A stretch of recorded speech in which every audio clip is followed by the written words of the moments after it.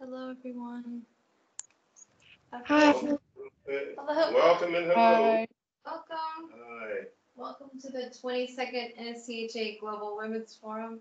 And today we'll be reviewing Spirited Away. And she will start off with the exercise. All right. Okay, here we go. Starting, I think we're going to do 3 of these. Starting now. 1.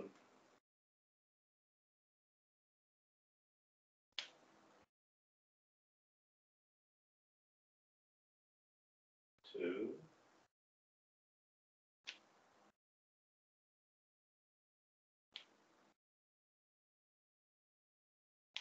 And 3.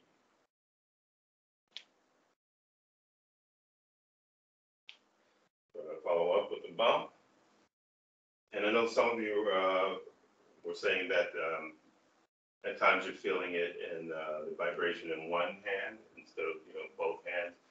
That's fine. Don't worry about that. The more you do it, the more I bump you up, the more you're going to feel it in both hands. So all that's to say, don't be too concerned about it.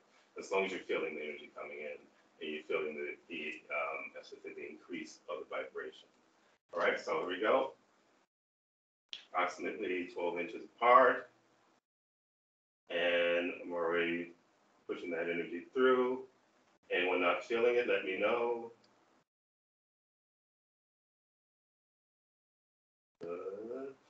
Okay. Yes. Jessica here. I don't quite feel it. Okay. Right. Here we go. Focus in your direction. All right. Let me know when you feel it. I feel it. Okay. Good. Yeah. Feeling the increase. If I'm not feeling the increase, let me know. Okay, good. So we're going to contain, as usual, containing our space, containing the forum, containing ourselves.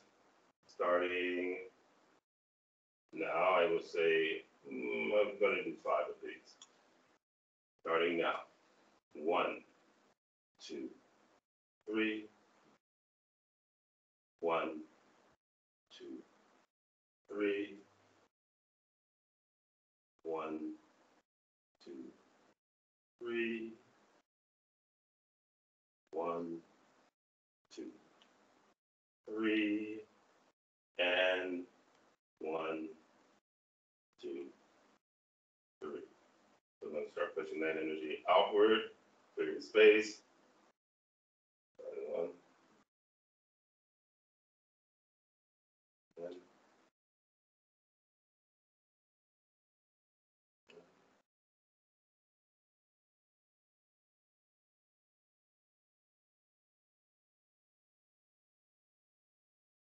okay. So Mrs.A, you're going to get started with The story or the questions first? let's start with the story first. Okay. So we start out with, first of all, this movie is, were you going to say something? Well, actually, I'm going to say just a little bit of intro. And I believe all of you have seen the film. It's been out for a good while. This is one of my favorite animations, actually, of all time.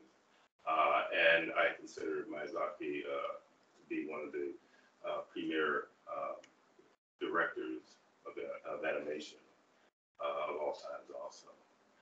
One of the things that attracted me to his work was me having a daughter, and actually seeing some of his films and realizing that he has a number of films that really supports young girls actually being strong, and I definitely wanted that for my own kid. And so there's a number of films that come to mind. He's done quite a few, but the ones that come to mind have been Spirited Away, which might be one of his most popular ones, and My Neighbor Totoro, which is probably number 2. There's Howl's Moving Castle. There's I'm just gonna forget some of those. The Cat's Return. Yeah, well, Cat's Return. That's that's one that's kind of known, but really really liked by by his fans as well. So he's done a number of other ones like Castle in the Sky. I'm trying to remember. Princess Mononoke as well, but yeah, that Princess one Mononoke is was kind of interesting. bizarre. Yeah, that one kind of left me kind of feeling a little weird. The animation quality of the animation is really great in its work. But again, what I liked it was Kiki's delivery service. Yeah, which another has to do with a young girl and she's being adventurous and so on and so anyway, that's one of the reasons I like the like this animation, but also just the quality of its animation. I thought it was really well as the storytelling. So anyway, with that said, we can proceed.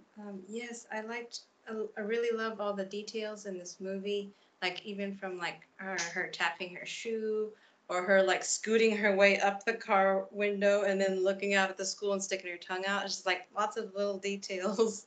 Yeah, and I think I saw the documentary some years ago where he was talking about he liked the little details that makes it more human, more real. So when Mrs.A was talking about the tapping the shoe, like when she puts you put your shoes on and then you just kind of make sure your toe gets to the end of it, that type of just seemed like minor details, but add so much to the animation, to the experience.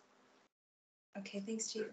So, you were talking about there's no letdowns in this movie, which was really interesting because in the NSTHA media ratings rating system, it got a 10% programming and 90% NSTHA information. But that's mostly if you watch the Japanese version and the subtitles are in English, but you're watching Japanese version, because if you watch the English dub, it adds more programming, about 15% programming, and then 85% NSTHA information you can gather. Yeah. So let's see. We'll start out with, as you know, she's in the car with her parents, and she starts talking, and well, they're all talking about moving to a new place. And it just the first program that comes up is just her experiences of how she's a bit afraid of the unknown and change, the new changes that are coming. But again, reading listening to the audio and then reading the subtitle, they don't match. Yeah, it's like almost watching a slightly different movie because there's certain things that are added in the audio. As far as I don't know if you have some examples. I have some examples. I do. I have lots of examples, but like, for example, sometimes I know that whenever there's someone who's a voice actor, they're trying to match the mouth movements. I know that they're trying to find words to match, but sometimes if they change it so much, it just loses the whole essence of that character at times. Or what the director intended, that could change the meaning of it. So, okay. Yeah, so, I'm not correcting you. I'm just, No, it's totally fine. I'm gonna give some examples like you asked for, Chief. Mm-hmm. So on the card, I thought just an FYI, in the English dub, you're gonna find the reason why it's 5% more of programming is because they're promoting programs of friendship, best friends, fast friends, missing you, love, and fear. Yeah, these are all what they call loaded words. Loaded words. Thank you. It's all loaded words. So it's not like we have this problem with people saying that they're friends or whatever. But what does that mean literally? And then what does the programming say? With this fast friend stuff. So there's some scenes in there where they're referring to certain characters as her friend. She just met them. She just met them, and under the circumstances in which she met them wasn't great. They were literally her nemesis. Yeah, they were like enemies, and But then someone's referring to them as her friends in the audio. Just because they had some experiences and they stopped trying to attack her, now they're her friends. Not really, they're her acquaintances. Yeah, but it is a strong program. I know in the movie The Matrix, someone asked a question about Neo, just I guess going about trying to free humanity or whatever, with his friends and all these guys on the Nebuchadnezzar, when, they didn't really bother to think about the guy Cypher, who was the one who ratted everybody out, So it's this assumption, they're using the word friends so loosely. And that's where I have a problem with this. It's like the word love, just use it really loosely, and it's almost like some really like weak fallback, kind of words. So anyway. Yeah, but not to try to separate yourself from the questions that you ask, to look at them as, this is whatever program I'm dealing with. Not that, if Chief says that your question has some issues to it, not to look at it like, I'm personally, horrible because I asked that question. It's not that question. Chief's doesn't, if your intent is genuine, that you really want to learn, he's never going to give you an F. No, it's definitely not to beat someone down so that they don't ask. And, I have to admit there are a lot of times there's a lot of programming comes up in questions, but I'm just showing the programming, and that, if you can take it without feeling like you're being beat up, then you're going to move forward. Mm-hmm. So I don't really say it in a way where, whoa, you must be stupid. You believe this or that or whatever. So it's this, if you really look at it the way that I am, teaching you about these things, you will actually see all the holes and all the flaws in it. And just realize that, how much programming is in the realm, that everything, it's like, came up in the last forum, it's a line to get from like the Matrix, everything you smell, touch, eat, hear, and they literally have that in the Matrix, in that movie. And it's something I've been saying for quite a while. And it wasn't that I got it from the movie, it's just that that's the reality that I find us in here. So, yeah, go ahead. Okay. Something else to add to that. If that's okay. Sure. Because Chief, everyone hear me well enough? Maybe no. Yes, Chief. Okay. Yeah. But I don't know if I need to project more, because sometimes my volume goes down, and I want to make sure that everyone, it goes up when you're passionate, though. So. And that's another thing, Chief. Like I feel that I've grown, because when you say that a program might be stupid or something, I look at it, you know what? You're right, Chief. This program is stupid, and I'm running a stupid program, whatever it may be. Tell you stupid. No, but I don't have to view it as I'm stupid, because stupid is just a word. It's the intent behind it that you said. And like whenever you were saying that you were showing people, and the more that they can accept that something is, what you say it is, the faster that they'll grow. Because a lot of times people take it personally if they get a question wrong, because they were trained to in school. If you got an F on your test, then you're a loser now.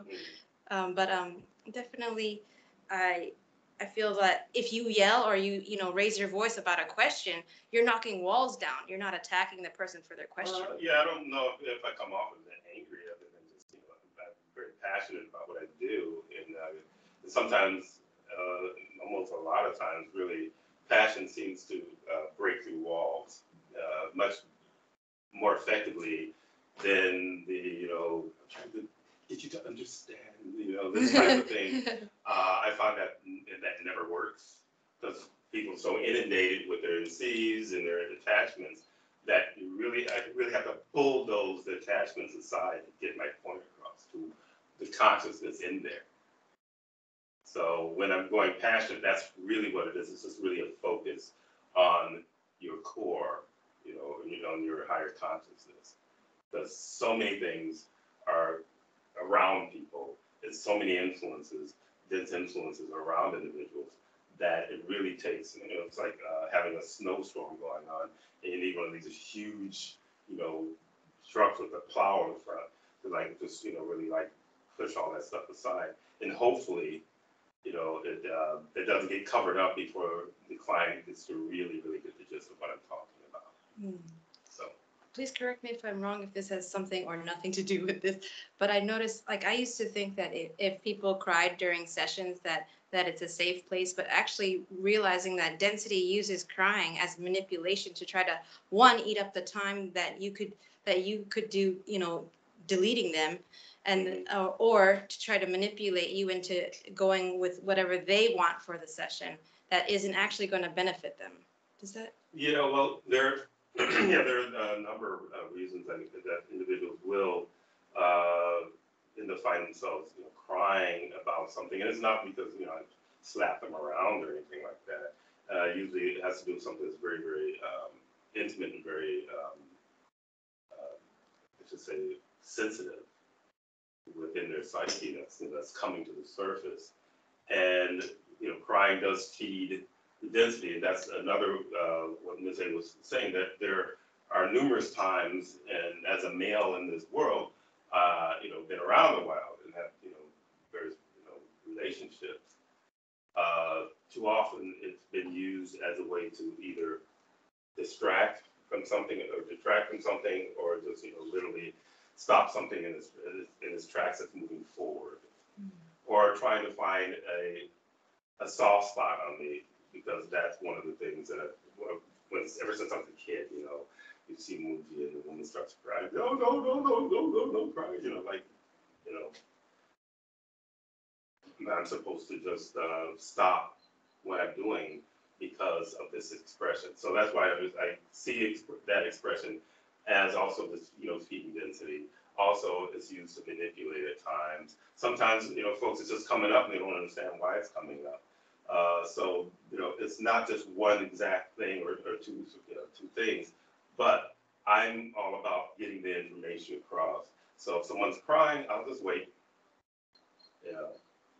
Or if in the past I had a client who would just work her way up to a cry.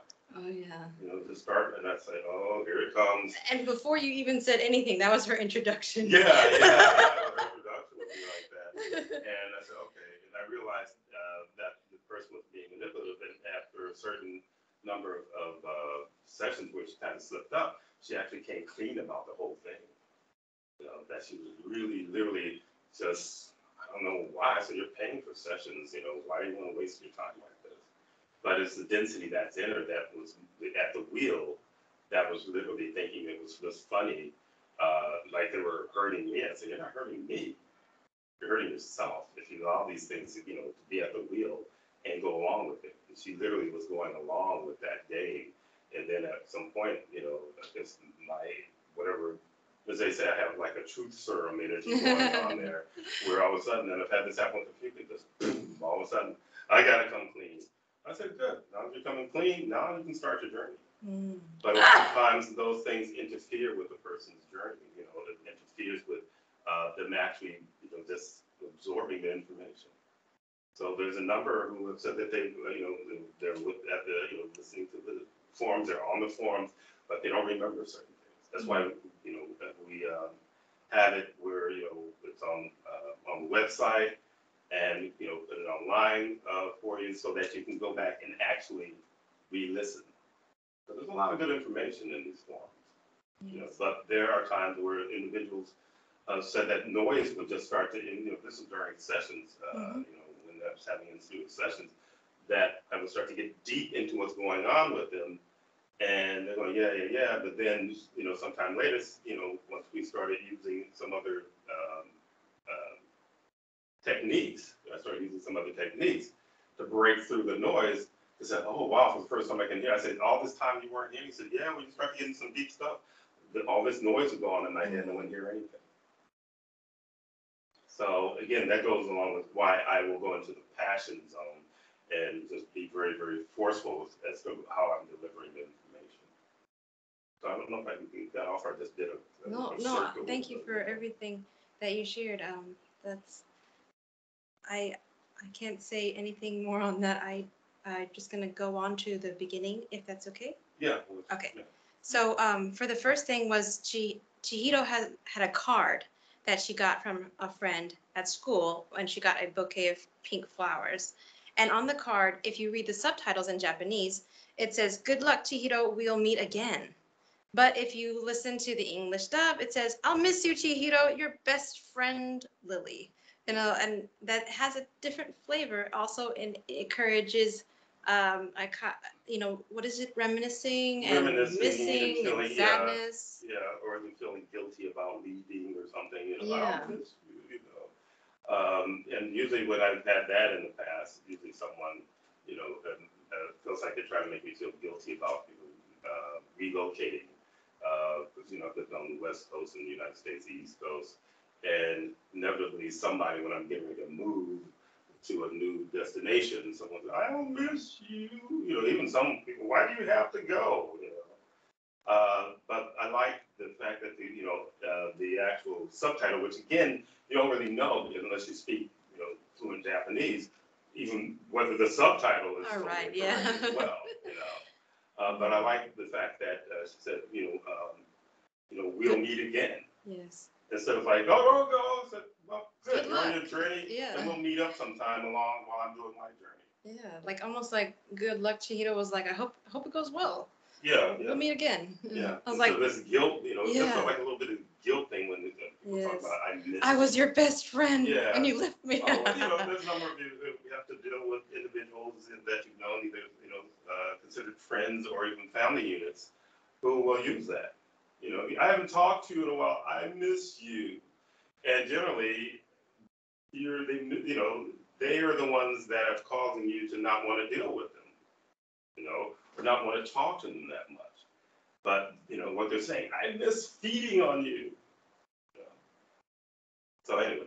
Yes, Chief. And so the next example, so the mom says, wow, this is quite a ways out of town. I'll need to go shopping in the next town. And the father unit says, or the father unit in the movie says, in Japanese, it'll be great once we get used to it.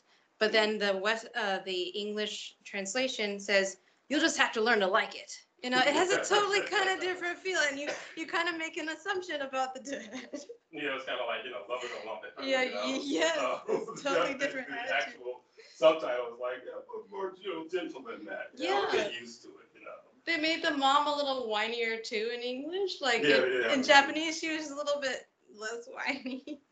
So, and also in the Japanese version, it says, I like my old school.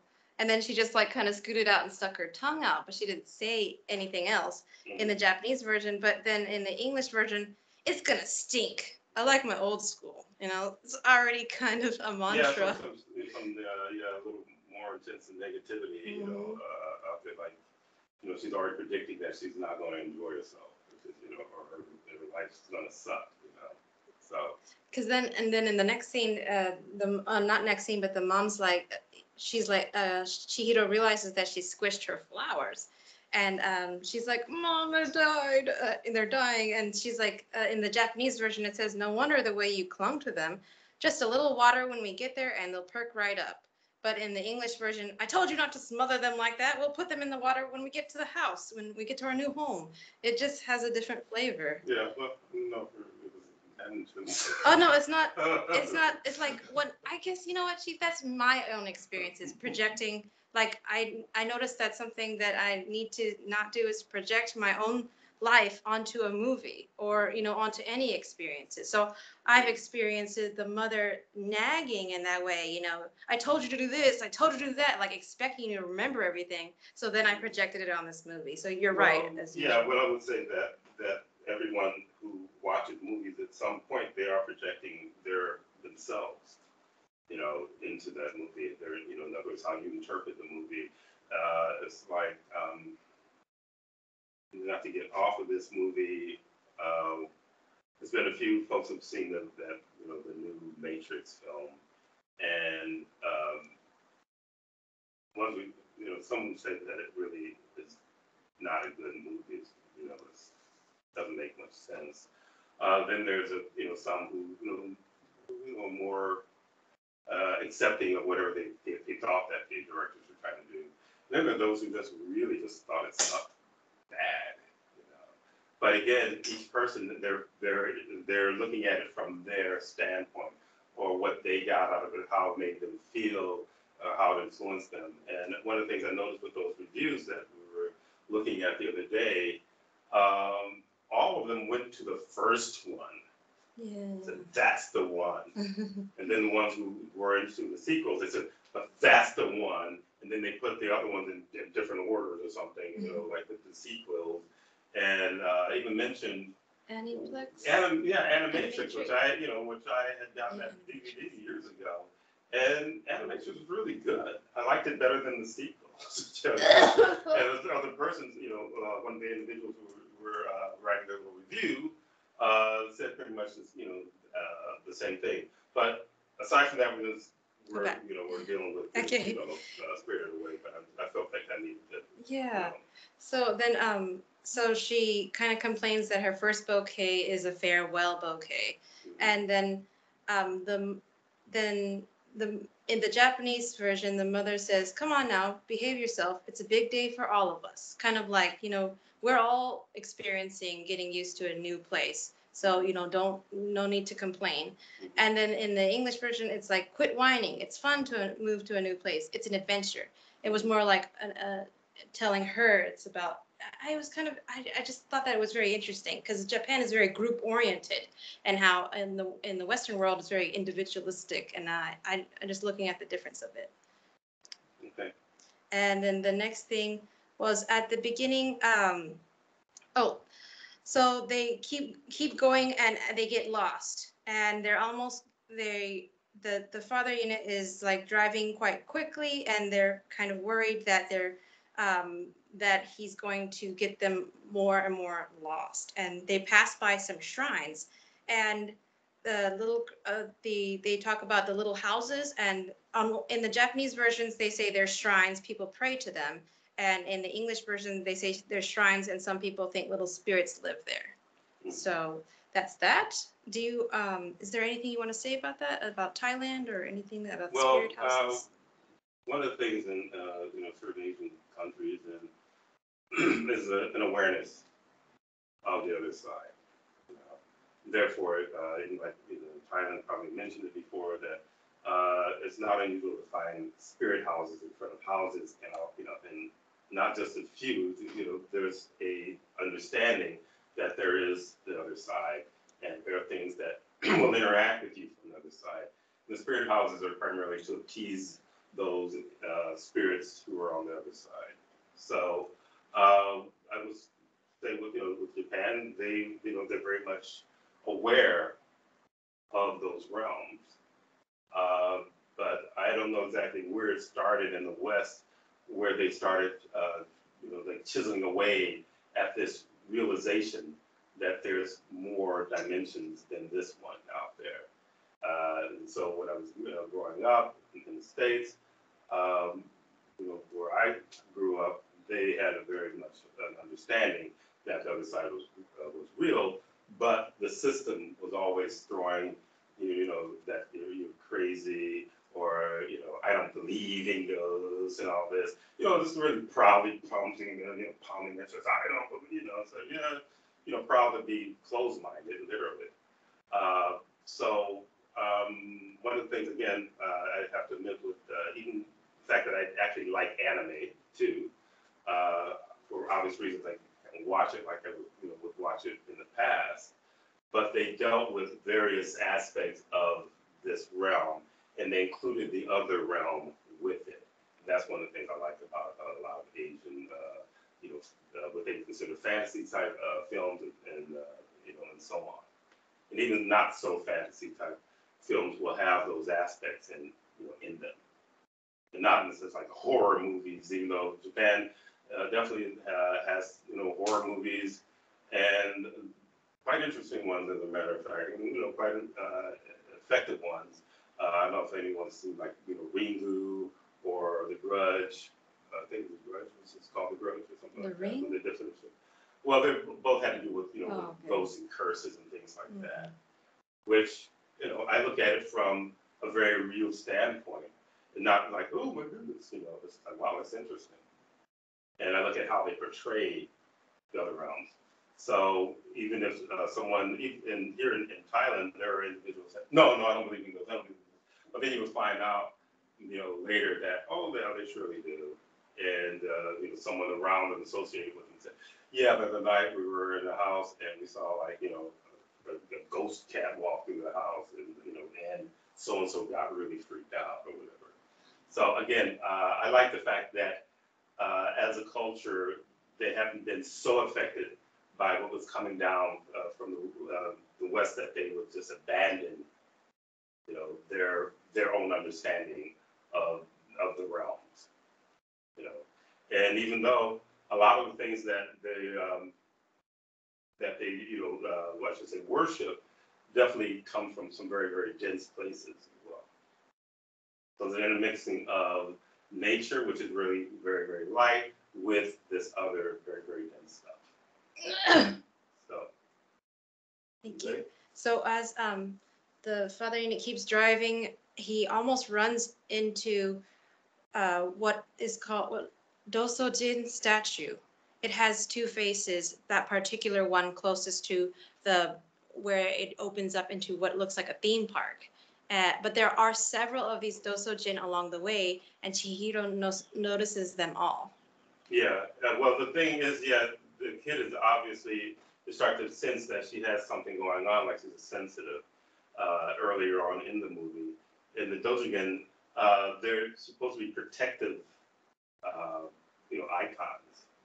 You know, for travelers, I believe. Yes, travelers or people. Sometimes it just has a specific use or specific like meaning, protecting even horses that carry, you know, packs or like weight around, even that specific. Yeah, travelers, children, they have some for children as well. Yeah, so they've been around for like, you know, thousands of years, you know, these types of, you know, icons. And also, they use Sama at the end of the name, which means God or the deity. So they believe in, you know, in multiple deities as well.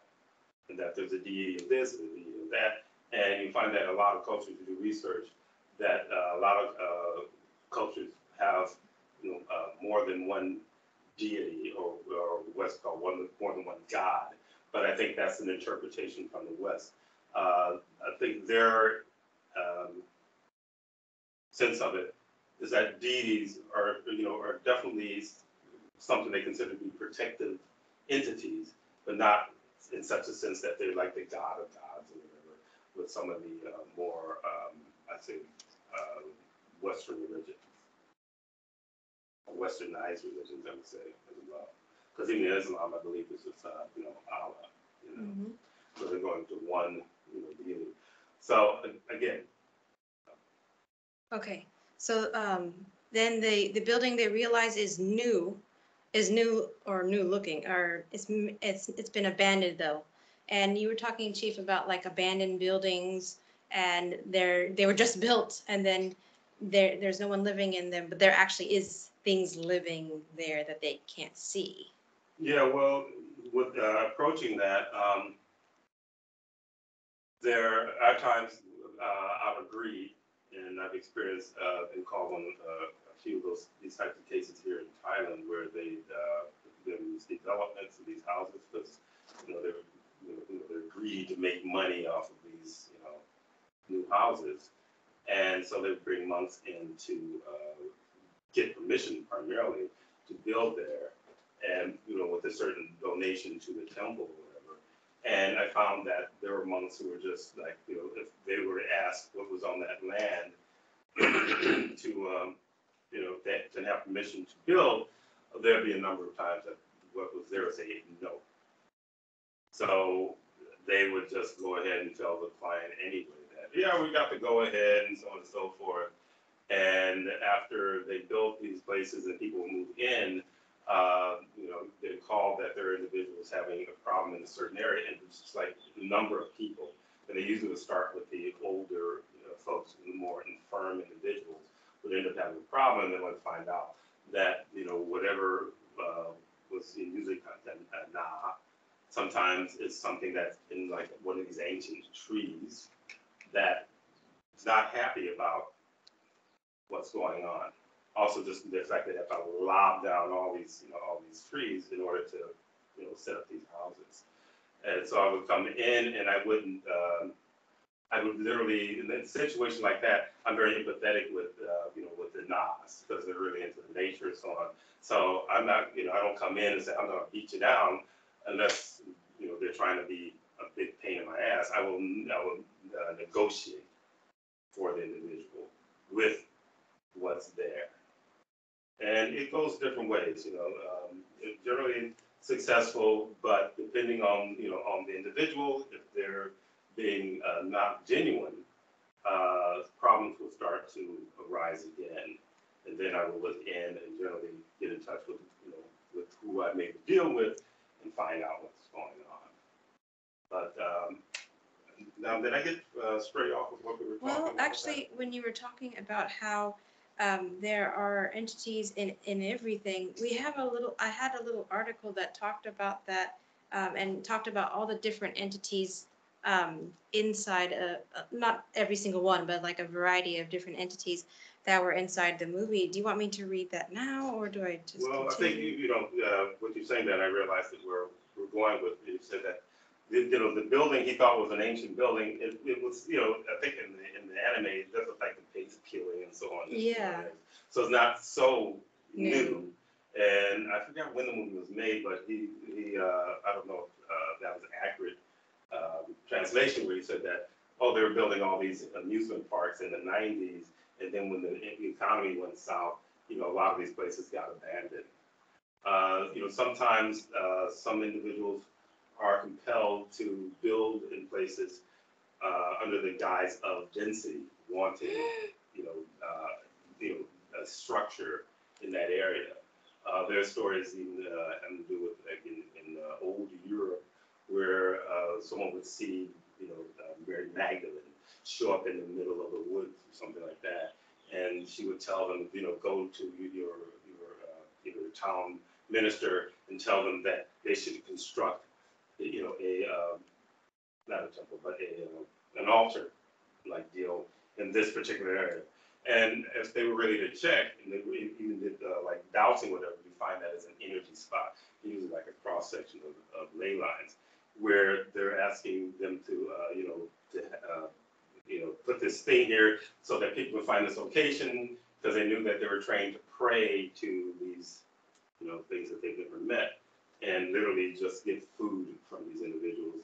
And so every so often they would do something they would consider a miracle, where they would, the Mary Magdalene would show up, or the statue would start to cry or something like that. And, they get that news out there, and boy, howdy, got a conga line of people willing to feed that energy to it, in hopes that they're going to get something that's called a miracle.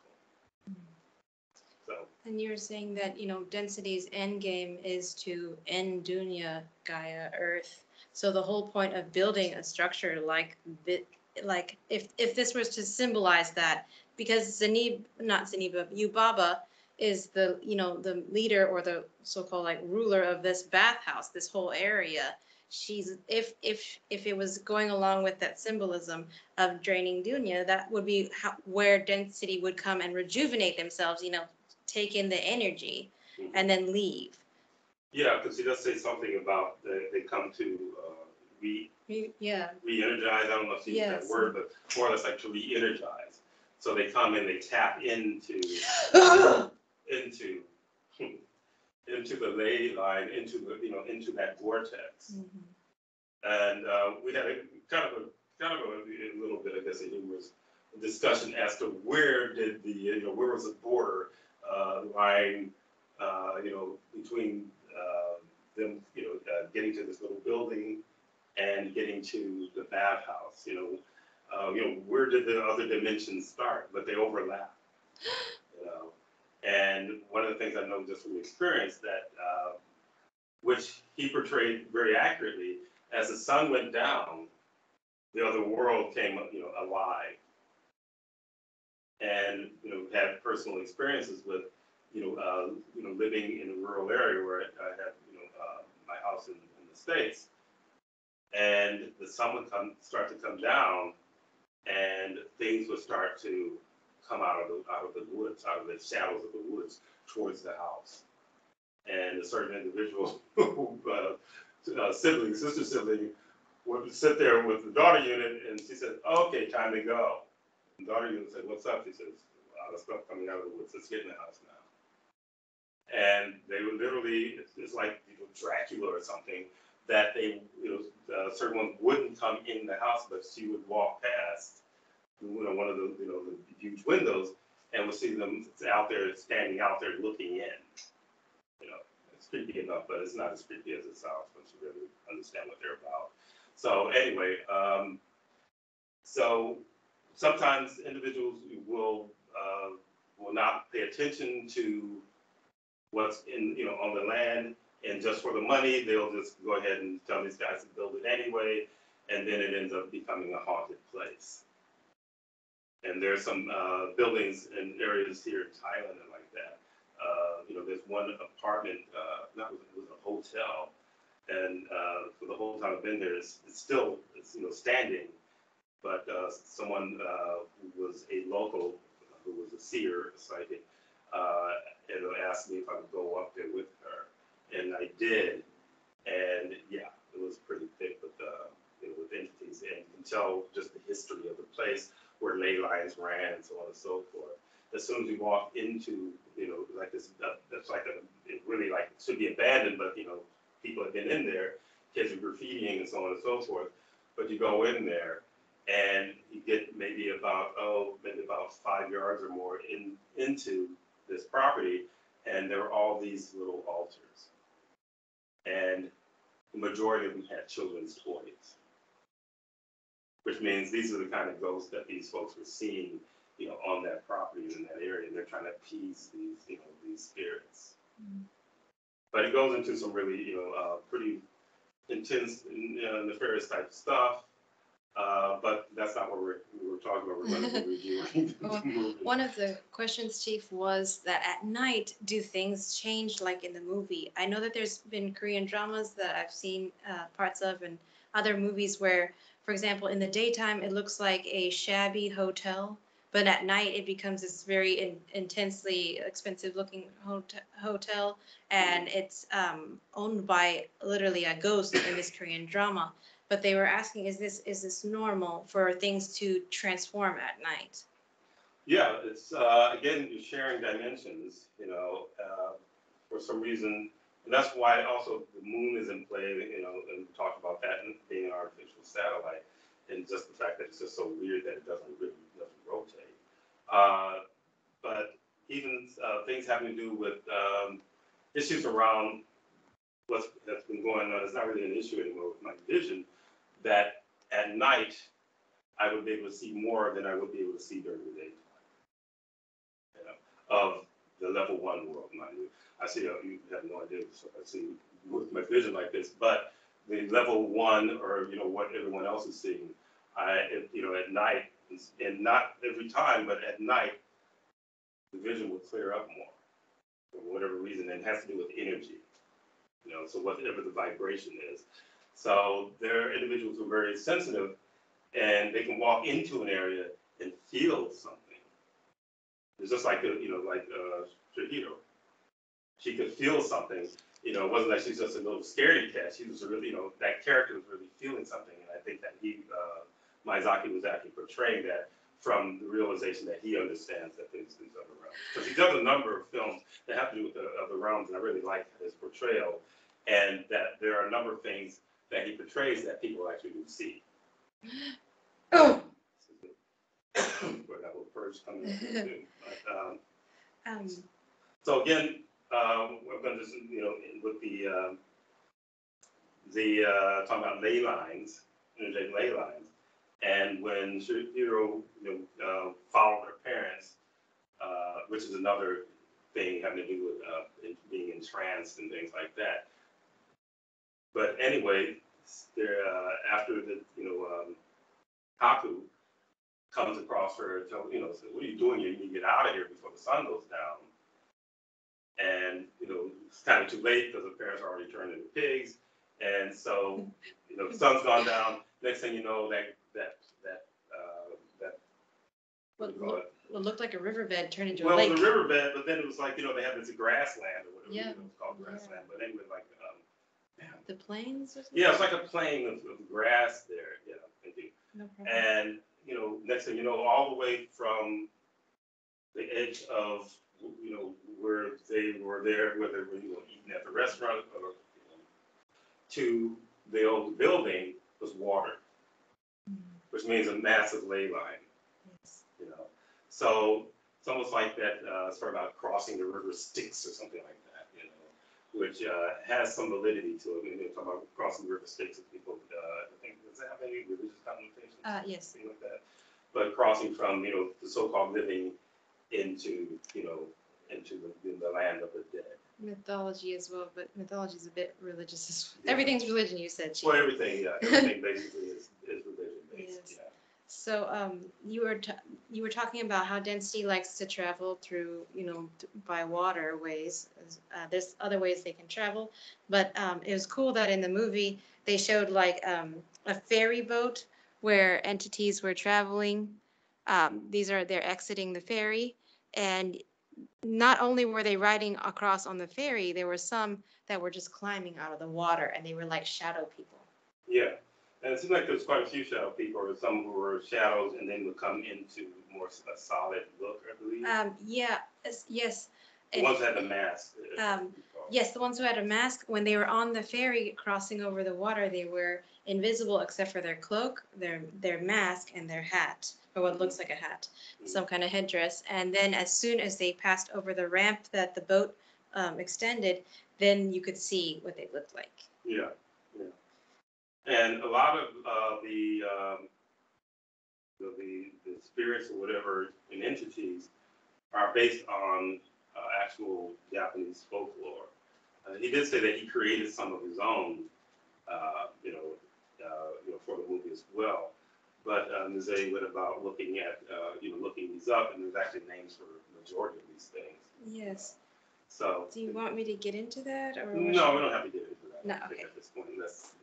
Okay. I think we're.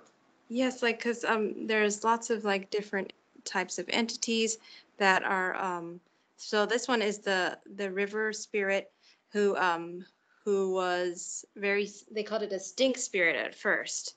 They do a really good job of showing the type of disrespect that is prevalent in this realm for consciousness in river form. Like the other river that was disrespected was Kohaku River, and then that one as well. But let's see. The next thing that the question that they talked about is that about people seeing and not seeing. So you were talking about how some people, they see these entities literally, they see the color of the form, and some people just see them as shadows. So there's like different amount of sight that people have for these entities. That was the last part of that particular question.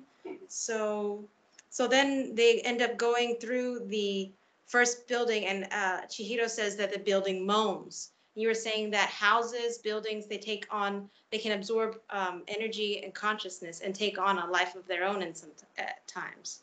Yeah, there's been stories about houses that are they're an entity, and that's not far fetched because things can entities can inhabit all kinds of things.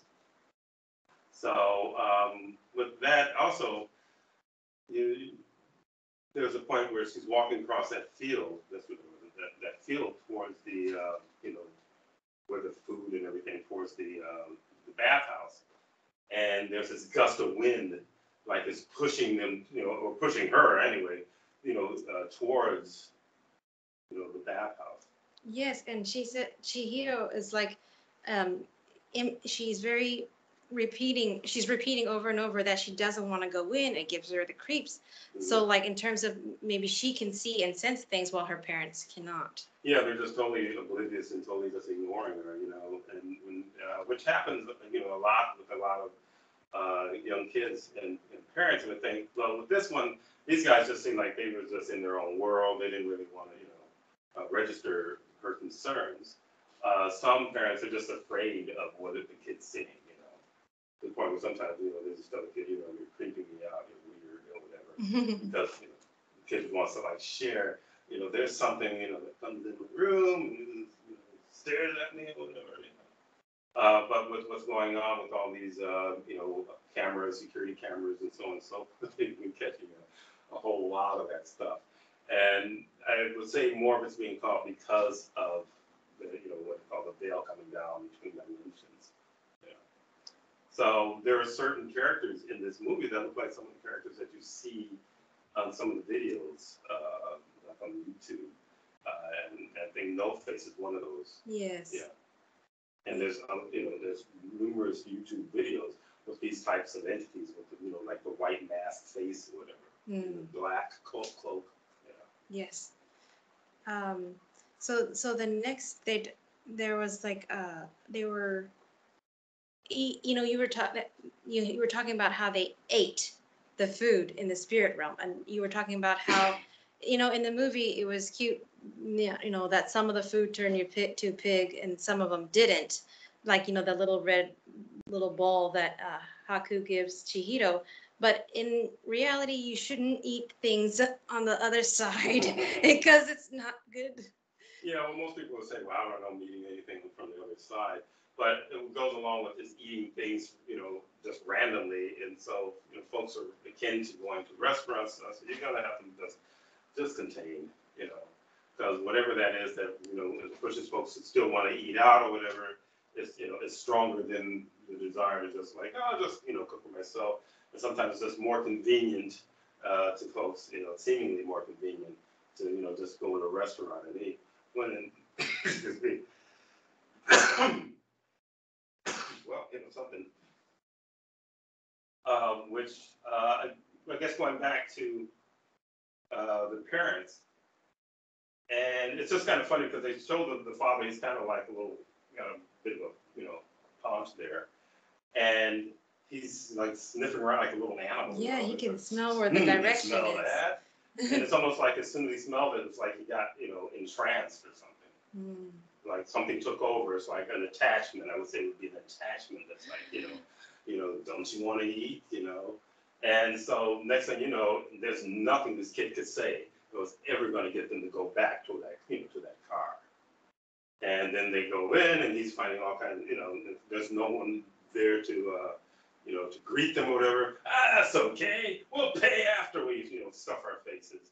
Which also just really very, very inconsiderate. Because it could have been like a wedding banquet or something like that, but they're in there just stuffing their faces. And the way that they showed it is like some individuals that I've known in the past, when I was in men's group, I had a few guys who were concerned about their weight and so on. And then there was this tell me about they want to lose weight and so on. I said, okay, well, we can work on that and whatever. Then invite them to my house at dinner. And literally, one guy, his wife had to grab a pot away from him because he's going to eat everything up from everybody. So it's like they go into a trance. Something takes over, and he forgets everything that he said about his concerns about his weight and so on. So I saw that in this this part of the animation where it just seemed like they were just controlled by something, especially the father and the lead, controlled by something to the point where whatever's in there just eat this, eat, and then of course they start turning into pigs. Then this thing with a warded arm and the big fly swatter or whatever the hell that thing was, and just starts beating them down. But that's kind of seems like an extreme. But years ago, and I might have mentioned it before in some other forum, was reading a series of accounts that was collected by this individual, and he taught. There were more than a few stories in these accounts because he did it chronologically, having to do with before a lot of electrical, wires and things were put up. That there were the older folks.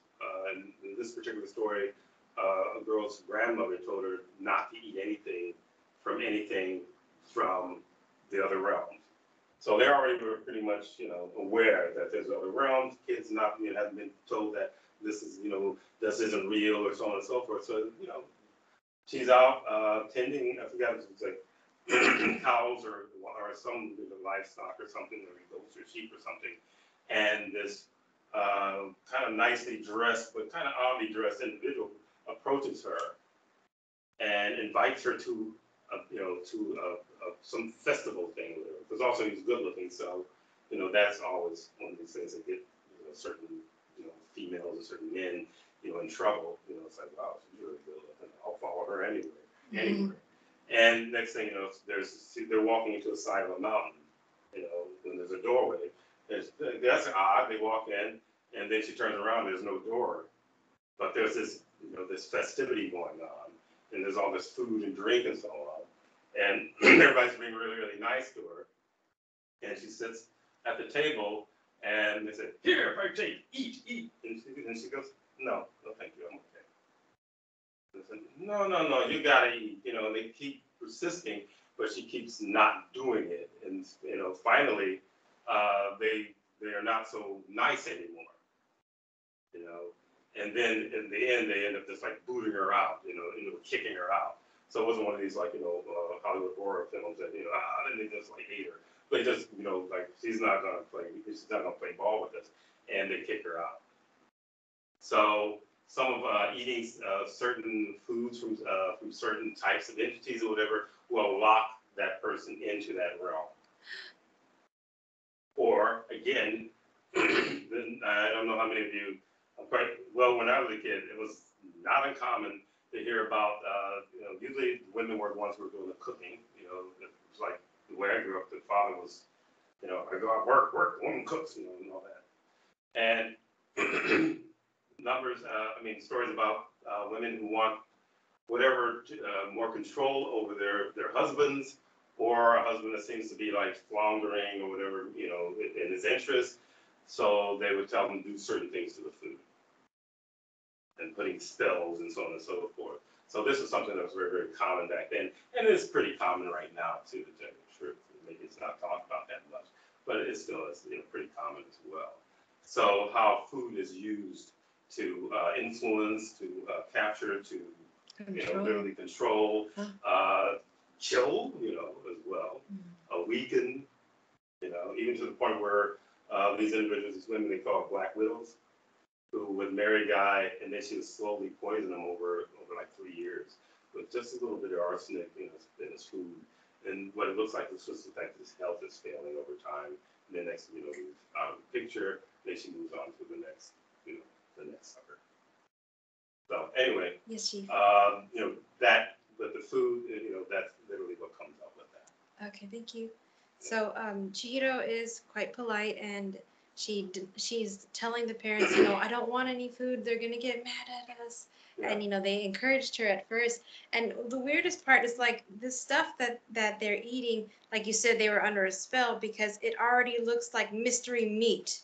It has, some of it has no bones, but it looks like meat, and sausage things, and then they just turn into pigs.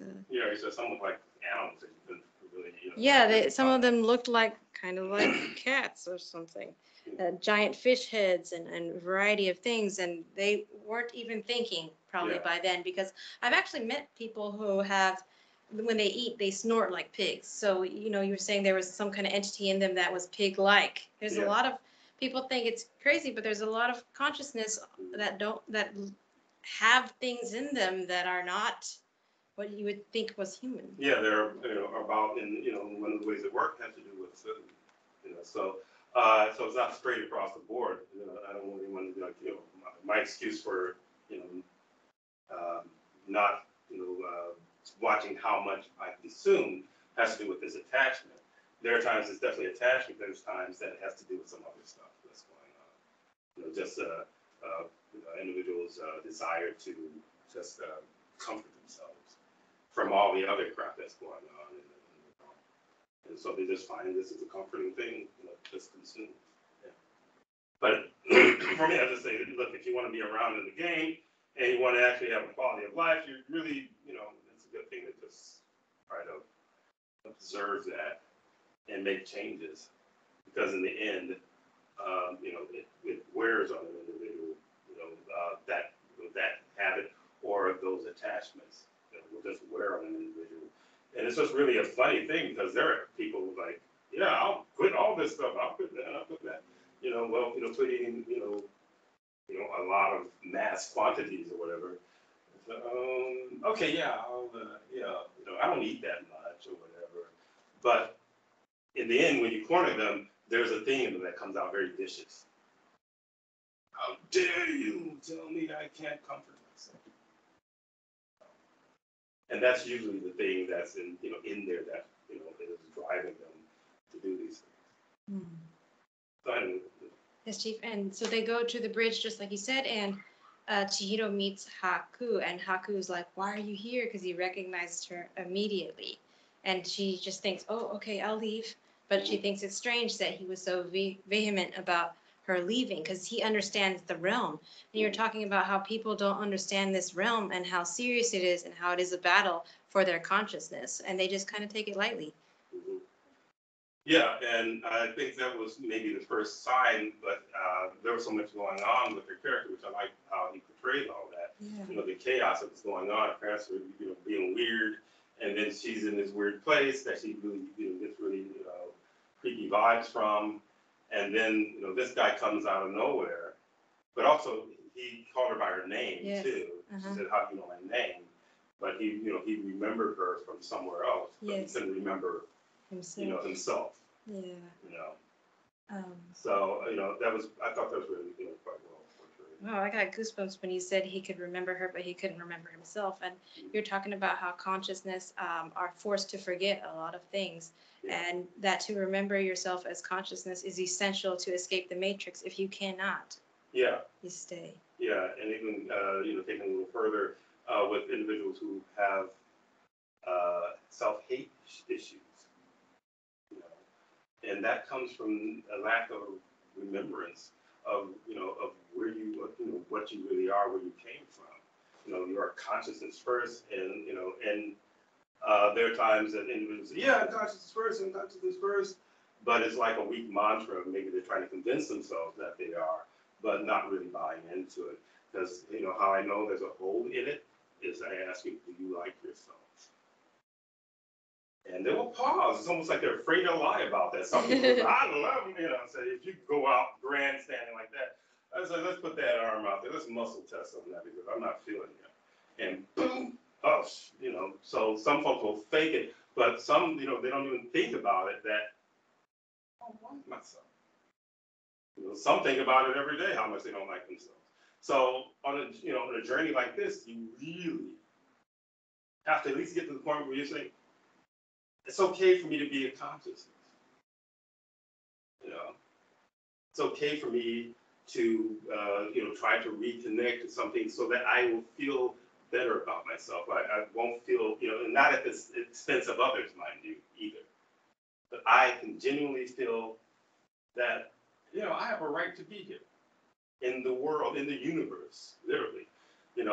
This is like, like I said, this is a penitentiary, so, but as a consciousness, it is the mind that keeps you locked in the penitentiary, and it's like, again, another one of these flashbacks on Matrix, a prison for the mind, literally. This is how they control everything. They convince, and they just strip you down, and keep stripping you down, keep stripping you down. And we were joking around today, I guess I was, about people being wheelie bins. And those, wheelie bins from, that's a British term for, trashy garbage receptacle, or those big, trash cans.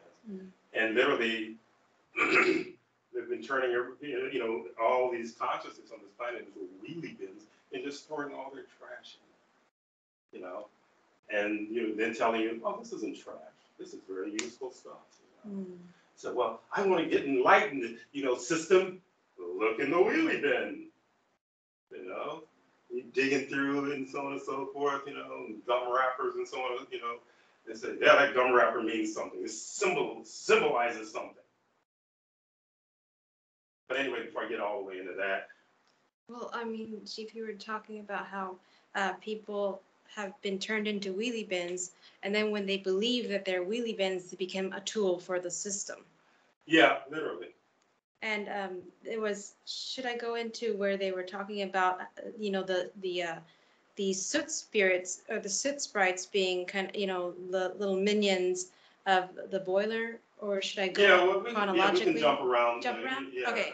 So there's, as you know, there's Kamaji, and he has his soot balls that work for him because he put a spell on them, and he feeds them candy, Konpeito candy, and and there's also another example of like minions, they would call them. Zeniba has these paper dolls or these paper birds or something like that that fly around, and they are the minions. And, if everything is consciousness, these consciousness have been conquered enough to where they can, be enslaved. Yeah, so even what they're showing it in a sense like, oh, these are little sit balls, but they are consciousness because they also have little personalities that you realize, when one was having trouble and she decided to help him out, and the other was like, hey, a sucker. they act like people, So, they are consciousness, really, but we were going to say having to do with that. I was just talking about how when someone believes they're a wheelie bin, they're more and more a tool of the system. And you were talking about people disliking themselves. It's just them believing what the system tells them, defining who they are.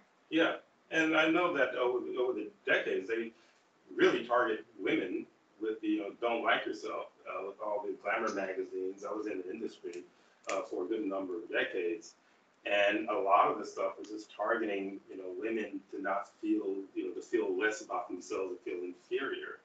And there were these young girls who were looking at these glamour magazines and so on and so forth, and thinking, wow, she's really gorgeous. Look at her, her Barbie doll, figure or whatever. And I knew what they were doing with Photoshop at that time, but there was actually some I forgot, it was a program that came on some years ago where they were showing what the woman looked in real life, and then what she looked like after they put on the cover, and then retouching, and then trimmed off a couple inches in the waist, and so on and so forth. And folks are very, very gullible. It's literally like, here's another piece of trash we're throwing in your wheelie bin to make you feel like crap, because you're believing that what they're giving you is real or is honest when it's all fake. And I've seen a lot of this stuff where in the end you wouldn't even recognize the model if she was out on the street without makeup on, and she definitely didn't have that figure that they had created. So again, it's about feeding off of your feeling less than less about yourself. Therefore, people who feel less about themselves are not prone to defend themselves. They're less prone to fight for themselves if they don't like themselves.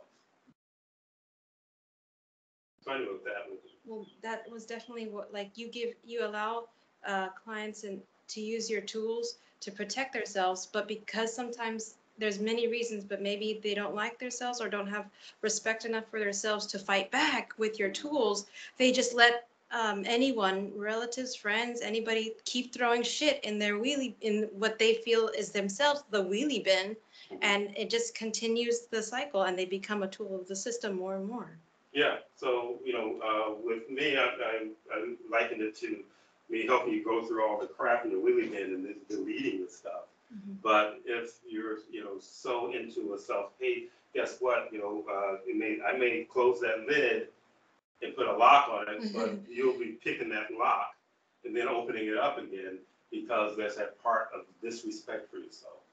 So mm-hmm. I am a wheelie bin. Mm-hmm. And this is what wheelie bins do. We just open up and let either the local homeowner throw his crap in there, or the whole city. You have those ones that for public trash collection and so on. So that's just another way of looking at it. I always try to find some visual that can click with people to understand what's really going on, and even what you have been convinced to do yourselves. When you say that, I just think about people who let people throw up on them. Mm-hmm. Let them complain to them. Let them tell their secrets too that are going to be a burden. Let them whine and be negative towards, or let them even denigrate them. Yeah. And just take it, and that's just letting shit come into the wheelie bin. Yeah, and actually feeling that some individual who calls you. Every time, you kind of like, ugh. But you pick it up, hello, there you go, wheelie bin. So you feel that someone is like, but no, don't answer it. Let them wait. And then be an observant person, be an observer. How desperate do they get to want to try to talk to you? tells you what they are. Well, I don't know if I want to. Let's see where it goes before I go to this other. Oh, okay. Sure. Well, it's interesting because Chihiro ends up running to where she thought she could get back to, where they started out at the building that was moaning. And she realized there was a huge lake there. And then she was scared because she could see so many buildings that were just dormant before is totally lit up like a bustling city or something. And then there's a ferry with entities coming off of it, and she just starts huddling and like, I just want to disappear. I just want to disappear. And then she starts to disappear. And you were talking about how consciousness can be tuned up by the system to hate themselves so much that they attack themselves, they eat themselves. Yeah, and I mean, people do it all the time, the masses do this, And what makes it kind of difficult for individuals in trying to start a journey, you can't look at the masses. All of a sudden, this journey with me is not any journey you've ever been on before. It's not, the gum wrappers with some, zodiac sayings or something on it. This is real. This isn't all this, all the little tarot cards and the numerologies and so on and so forth. Even though something like can maybe talk to you through some of this stuff, but not often. So I just kind of got lost. No problem, Chief. Because she says it's just a dream. It's just a dream. Go away, disappear. And that's what sometimes people feel about the change. They don't want to see the change. They don't want to see the weather. They don't want to see this, the night sky. It's just they want it to go away and be just a dream. But they're living in a dream because they're living in the Matrix. Yeah, they want a movie version. Yeah. Of what which in turn they want what density tells you enlightenment is. And the last thing they want to hip you to is enlightenment. That means that no more food. So, they want the real, but there's so many things. It's like there's so much in your wheeling that it's, it's like pulling you in all these different directions. But there's a part of your higher consciousness that wants it. So it will come to me. And that part, they have this tug of war all of a sudden when I start to really open up and tell them what's really going on. And can prove it. So it's not like just rhetoric, that I'm speaking. It's not, in my opinion, and some things I interpret in a certain way because, there's no book to tell you other than my book, and my book tells you, where things were when I wrote that book. Things are always evolving, But the book is very, very valid, especially for those who want an intro into this realm. Thanks. I don't know if I finished with but anyway, we can go ahead. If I forgot something, I'll come back to it. Yes, Chief. Thank you. So what was cool is they gave the movie gave a really great example of what a rote is, because Haku touches Chihiro's forehead. You have to get her. You have to set it up to tell her how to get to Machi. Yes. Boiler. Yes, I actually was Sorry. about to say that. I was like, so slow. Yeah, I was too slow, right? Okay, so anyway, he puts his hand, his fingers on her forehead and shows her an image of how to get to the boiler room, step by step, and where she needs to go. And that's what it was. It's really interesting because that's something real on the other side, and it happens all the time in chief sessions and things like that. And the rote was given to her, and she knew. She's like, okay, the boiler room. She saw it in her mind as well, and that's what's really cool about sessions with Chief and with Miss Oracle L. She sees things, and then then whenever she sees things, sometimes she'll say it to me, and I'll get an image, and it's quite fun. And so whenever that happens, he's like, okay, I have to go now. Remember, I'm your friend. And then, actually, I forgot to read what the Japanese version said, but anyway, the English version said, I'm your friend. And so she's like, don't leave me, I don't want to be alone. And I really love the transformation or I really enjoyed the transformation that she, has in this movie. Because at the beginning, she's always holding her dad's arm or holding her mom's arm, or like even in the beginning when she has a little meltdown and cries eating food. But towards the middle and towards the end, she's like very strong pose that she's making with straight back, and she's like she's had experiences, that she's matured a lot, and that was really cool. Yeah, because she's gone through rites of passage, and that's one of the things also. Some of the other films that I mentioned of Miyazaki, it's a lot of it has to do with young girls going through rites of passage, where they were timid in the beginning, and then they had to face reality. They had, in other words, there was no one to lean on but themselves, and no one, for them to depend on but themselves. Even though Haku was helping, he had to be very, and we talked about stealth, he had to be very, very stealthy as to how he would help her, as to not get himself into hot water, and a number of other characters in the movie as well. But the rope thing, is definitely, as soon as it's, that's a rope. Because not everything is, verbal or written information. It's like, I would say, impression and visual. That's what communication is, impression and visual. So if everyone was going and really tuned into their higher consciousness, spring consciousness, awareness, you won't have to learn to speak English, you won't have to learn to speak Japanese, you won't have to learn to speak Swahili, you won't have to learn to speak any language, because everyone will be communicating from a universal way of communicating. The density was complaining. When I could hear them, there was yelling and saying, "Stop teaching people about the real." Yeah, I know. And it was really cool because Haku's character, he shows a lot of stealth. He is depicted as like a damaged light being because he's being forced to work for density, but he's still resisting in his own way. And he tells her, I'm not against you, but when he has to do acting, and Chief was saying acting is essential in this realm using stealth. And when she's in the elevator, she tries to talk to him kind of friendly like, and he's like, "You'll address me as Master Haku." It's like he's pretty much saying, "Don't talk to me right now." But she has a little kid. She's like, "Wow, you're being a jerk. What the hell happened?" She's like, "Are there two Hakus?" yeah, because she's naive to, to the concept of stealth, but she starts to learn. Literally, I felt that the movie reflected this realm, the Hollywood realm. It's just that everybody walking around. To tell you the truth, if you really were to see past a lot of people's glamour, I would say that there's a lot of them who look kind of like these characters in the movie that's behind their glamour, and even just their behavior. Just individuals that that behave like Baba.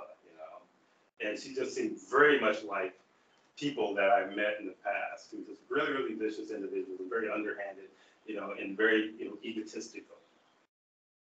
But there was something else I was going to add, but oh yeah, and speaking of her, she likes to get in people's face and like try to use intimidation and immediately just insulting them all the time. Yeah, it seems like regular people. Yeah. I was going to say one of the things also, they were talking about evil spirits or something, these guys, Mm-hmm. or and things when if you're watching it and you're watching it from the standpoint of what you learned, about so-called spirits and demons and so on and so forth. What are these demons talking about protecting themselves from evil? So I just felt, in a sense, maybe it was, I don't know what he was thinking, about, but maybe he was being very clever about saying, this is really what people are. All these weird, beings and so on. Because she ran into someone who actually took a liking to her, because she had a certain charisma, and we know some individuals who like that. Yes. Where they can go into a zone and people will be really, really nasty towards other people, but all of a sudden they see this person and and she charms the crap out of them. And next thing you know, she's getting what we're getting certain favoritism. Yes. But so I felt that the character, if I was to read it in the I say the real, but in this how this realm is, I would say the kid had some charisma. You know, and even I don't know if I'm going to go too far ahead, so I'm just going to let you take the helm and just, Sure, you know. Chief. And you were saying that this Chihiro character, she's very likable, and you want to root for her to make it. And what's so cool is that she doesn't sit there and hide, because that's some people's lifestyle, and I have experienced it myself. Just wanting to just sit there and hide and disappear. She's just like, she gets up after she gets help from Haku to stand up. She's just like, I need to do this, and she kind of like slowly goes down to the stairs, and even when she's falling, and she still keeps moving, and then she screams a little bit, but she covers herself because she's learning stealth from her experiences. She's actually observing her experiences and taking that knowledge that she can and applying it to her life, because when there was some kind of entity that opened the door to smoke a cigarette up above her, she slowly, quietly, like, scoots around the corner. She doesn't, she doesn't give herself away, which was pretty cool. Yeah. That was definitely an essence gathering scene. yeah, with the stairs. Oh my gosh. Yeah. But then she finally makes it, and then it was really interesting because the Kamaji character was just like Haku had said. He's gonna try to turn you away, but be tough. And she did manage. Persistent, Yeah, guess, right? persistent. Yeah. She screwed up her nerves to talk to Kamaji, and she says that she wants a job, and he at first he gives her a lesson and says, "Finish what you start, human." Well, I think first he just keeps hearing no. Yes. He's got enough help with his soot balls. And then one of the soot balls, ends up, I guess, having one of the, whatever that stuff was, because it's everything cold, Yes. fall on top of him, and then she's, lifts it off of him. Yeah. So, yeah, it wasn't, would say that it was, one of the first lessons. Yeah. Where I said, finish what you start, Yes. just like, half-ass. So. Yeah, and she applied that lesson throughout the rest of the movie, which I thought was pretty cool too. Yeah, and even got a lesson in manners too. Oh, right. Right. So then after Kamaji teaches her that lesson, and then Lynn comes in. She says she's giving food for the boiler man, and he tells Lynn that Chihiro wants a job, and then Lynn ends up helping her out as well. But well, first it was like here's where Kamaji was a pretty cool guy, even in spite of a little gruffness. That she says, it's a human. Who is who is she? She said, she's my granddaughter. So he covers for her. Yeah. So I guess just seeing that, when he told her to, finish what you start, as heavy as that thing was, she still struggled and she finished the job. And, and he said something that she wants a job. He said, I think she'll do fine. She's a tough little girl. Yeah, she's a tough little girl. So she was already showing her mettle, so to speak, in his observation of her. Mm-hmm. That too, she had to screw up her nerve to talk to this really weird looking guy.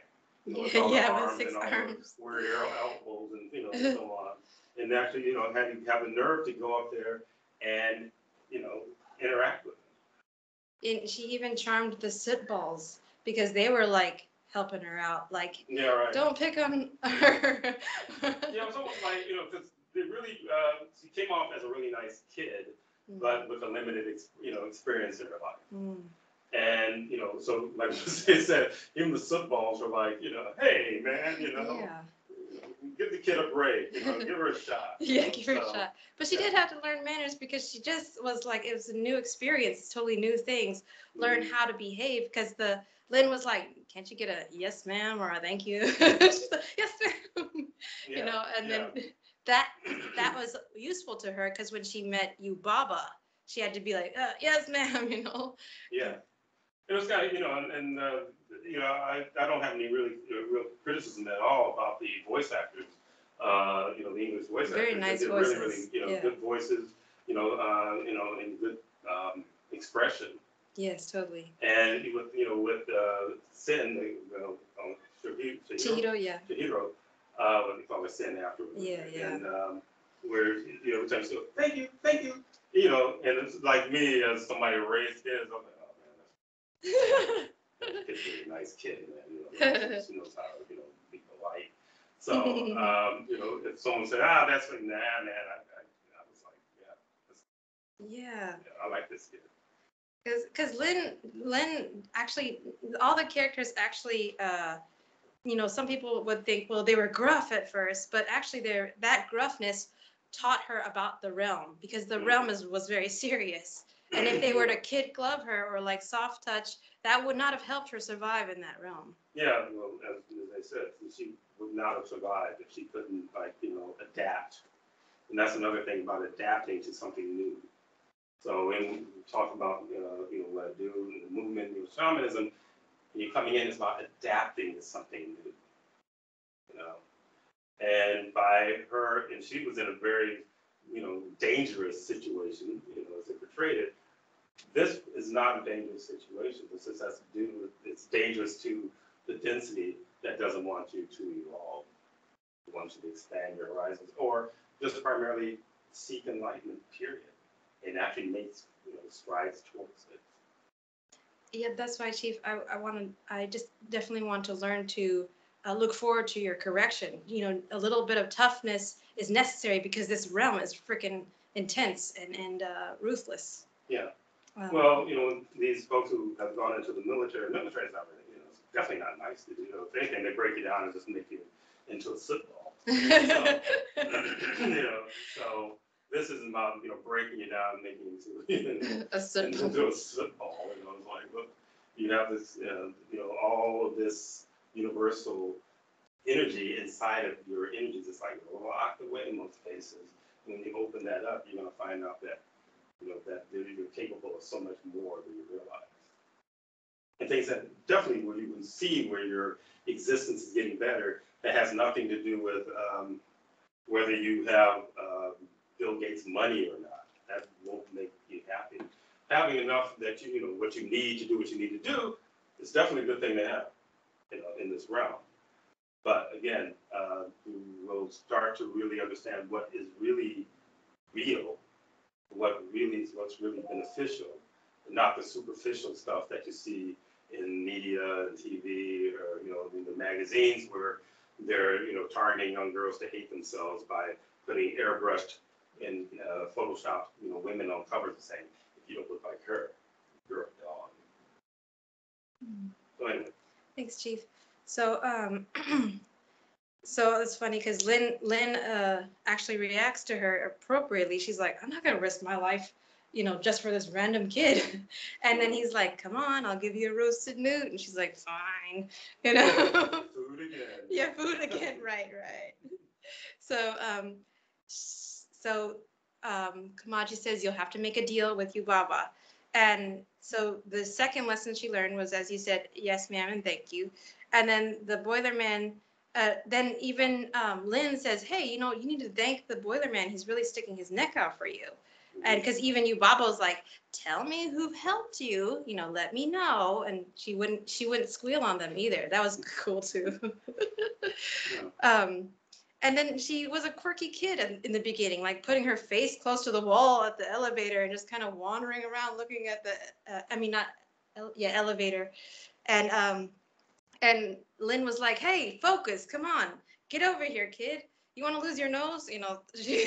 Helping the kid, pay attention. This realm is going to eat you up and spit you out if you don't pay attention. Use Chief's tools or whatever. Yeah, like she was, insulated with her life with the parental units, who seem to really, from their portrayal, seem to be just more into themselves, in a sense, and apparently she didn't get anything having to do with the real world. Some would say, well, she's just a little kid, better be a little kid, isn't it? No. Because there's a point where certain parents don't know when to stop trying to, make their kid a little kid or keep their kid a little kid. And again, as I said some time ago, after, making a mad attempt to raise, a couple of kids myself, with someone else, I wouldn't do it again because the world is literally like Yubaba's world.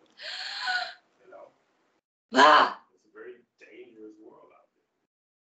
The number of people who have been molested as children and so on and so forth is, that's, you may think it's a small number, it's a huge number. Because this realm was designed to just be extremely dangerous and so on, and they're going to always do something to distract you so you won't totally be able to focus on this other consciousness and that other expressions in their journey. Let alone if you don't know which way you're going, where you're going, and you don't like yourself.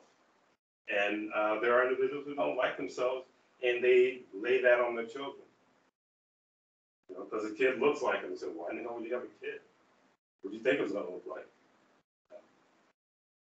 And Chief, you were talking about how focus in general, and this post that you inspired and you gave the words to pandemic or weapon of mass distraction. And there are many weapons of mass distraction. Christmas is one, holidays, birthdays, and people think, oh yeah, pandemic is the weapon of mass distraction, but it applies to all kinds of stuff. Yeah, everything here is designed to keep you from really, I guess with Haku, and losing his name and then forgetting who he was or who he is, And that's literally what's happened to, the masses on this planet. They haven't got a clue who they are and where their real true origins are from. So the next thing that happens is they're in the elevator and they have to go from elevator to elevator to get to the top floor where Zeniba is. Yubaba. And the radish spirit shows up and Lynn's like, oh, hello, radish spirit. And then she lies to the radish spirit. She doesn't lie to the radish spirit. She just tells him kind of to like go away in a nice way. She says, oh, this elevator doesn't go any higher, so you have to take another one, bye. And then she hears like, he's following us. But, she did show her a lesson. This is stealth.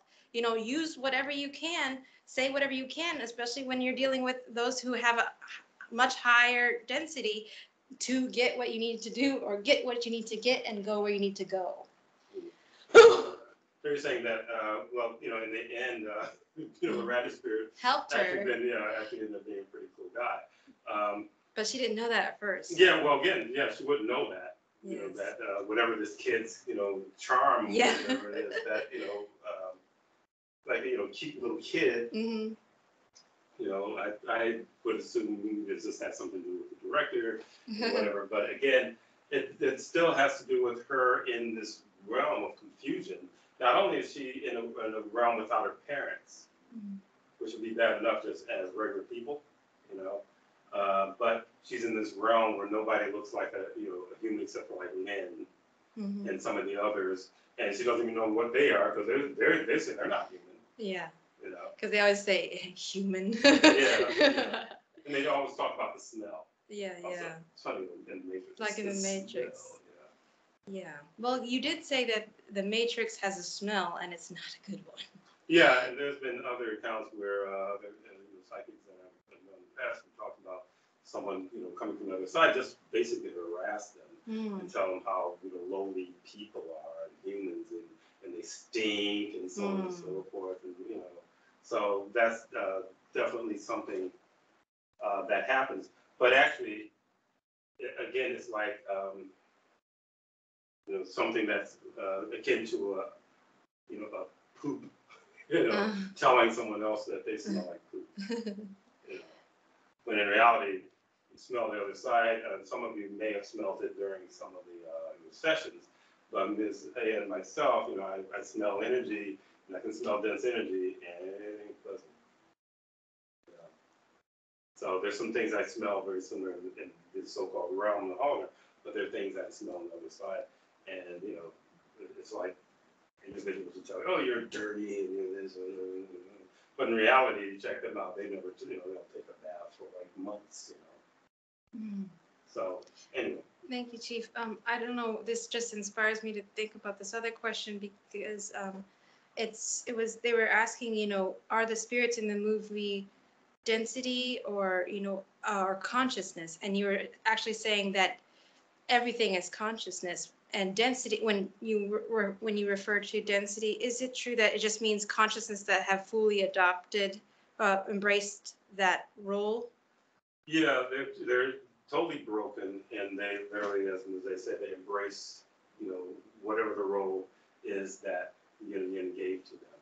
So when we can go and liken it to, I don't know if it's sure, but we talked about it a little bit, the soot balls and the paper doll things that were flying around and attacking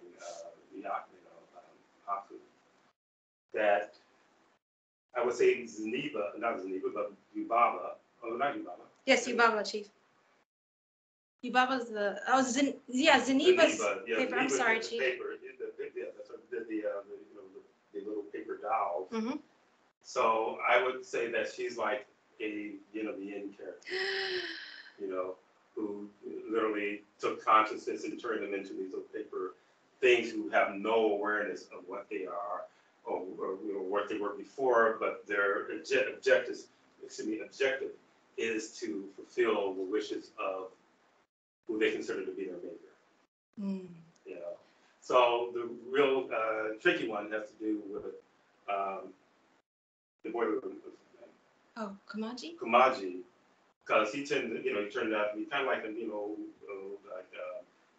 kindly elder guy, but he's guilty of doing the same thing to consciousness in the sense that he did that to the symbols as well. Yes, and it's interesting because sometimes those, there's so many variety of types of density and the way that they do things, their mode of working for yin of yin. And like, for example, in the Japanese version, they were saying that Yubaba and Zeniba are two halves, like a fragment of a whole. Mm-hmm. And in the English version, they just said they were twins, which it doesn't give a good actually description of the intent of the maker. Yeah, well, it's literally something like diffusing anything that goes, deeper into the other realm. So they're like pasteurizing it. But there's twins, but we're just talking about that they are of the same, but a split of a consciousness. That doesn't get along with each other. Yes, because people would like to think that, Zeniba's the nice granny, but she's enslaving consciousness in the form of these little paper dolls, and so is Yubaba. She steals their names. If they forget them, they become her little slaves. Yeah, forever. Yeah. Forever. Yeah. And but I don't want to get too far out of order. Yes. So I will jump back into the order. So the next thing that happens is, so the radish spirit helps her to get all the way up to Yubaba's place, and then Yubaba does this intimidation trick where she yanks her through a bunch of doors, and then like gets in her face and starts touching her neck with her long fingernails. I've seen people do that. That's why Chief said they're not much different than how people behave. Intimidation games, like she did it on Chihiro, and then she also did it on Haku. But at that time, Haku had remembered his name, or like as symbolic of remembering yourself as consciousness of supreme consciousness universe. Mm-hmm. But sometimes, Chief, it's confusing when someone's behavior is so defined by the system, but they want to say in word only that they are consciousness of supreme consciousness universe. How do you? You're talking about what if it was having to do with people that I worked on? Just people in general, I guess you'd say. Well, a lot of folks, if they haven't been through, having clearings with me, they're usually regurgitating something that's in their root again. Oh. So again, the system is big on throwing garbage and then they're telling you that you should know things that you never need to know. Unless you're going to be a biologist or whatever, you don't need to know the periodic table or anything like that. I had to learn all that crap and I never used it to this day. And it's just like wasted information. It hasn't made my life better. I know all this stuff, but it literally is a distraction. It's like just throwing filler into your energy. So you need to know this, you need to know that, young kids are running around, say, I need to know that, I need to know this. If I don't get good grades, then I'm a bad person, or I'm a dummy, and so on and so forth. So they have all this, you talk about intimidation. Intimidation comes with this realm, And kids know, and even adults who've known the times when they were kids that their parents were intimidating them. So this is a realm that's based on, a whole lot of nonsense. One of the things also, as far as like individuals thinking that they can just make a clean jump from contamination into enlightenment, that's a big joke. Because again, going along with the wheelie bin, they don't give a crap what they throw in there. There's liquids and whatever, and it's all. So you know what it is? It's like I get my hip boots on when I do sessions and get in there and start getting through and weeding through all this stuff.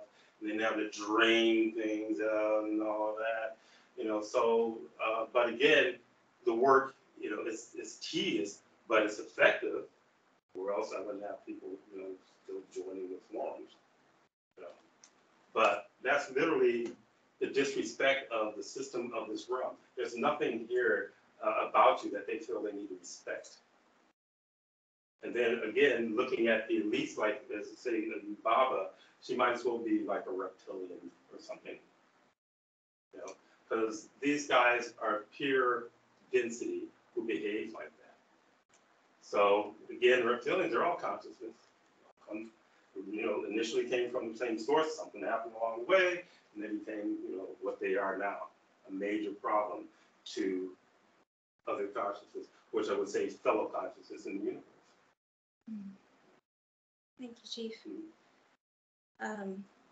Yeah, I remember you're talking about that it is people's privilege to pay to have a session with you because, you're digging in their dumpster and clearing them where they will never get a clearing like what you do for them.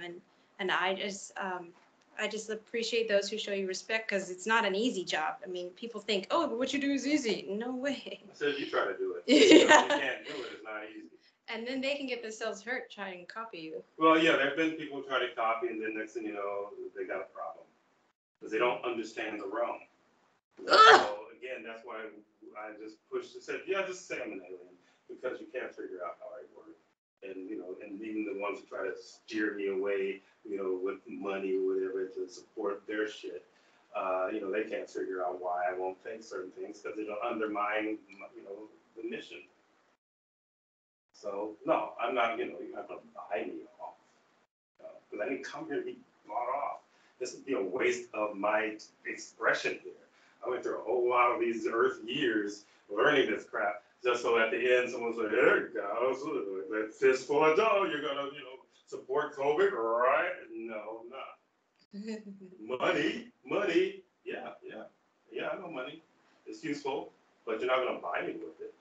Yeah, and you could tell those who were very much a part of the system because it's funny whenever whenever Haku tells Yubaba you've lost something very dear to you, she looks at her money immediately. Yeah, she looks at the flower. Yeah.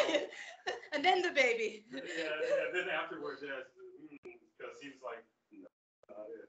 Yeah, and or No Face, his thing with gold, he's like, yeah. Yeah, he said, this is what, makes him tick. That's why there was so much reflection of this realm, the amount of nonsense that people, perpetrate over money. And then some that get hold of it, they don't know what to do with it. Then next thing you know, they don't have it anymore again. Then they're back in the same situation of, I need to get money,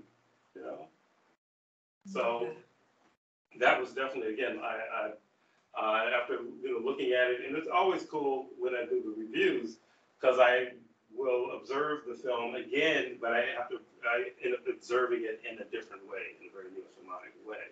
Even though I will watch things in a very Neo Shamanic way with the Neo Shamanic light, because sometimes it's just just killing time or just wanting to observe whether it's a good story or not. But then when I do these reviews, I end up going deeper into the subject matter and the parallels and the influences that have affected the director of the movie.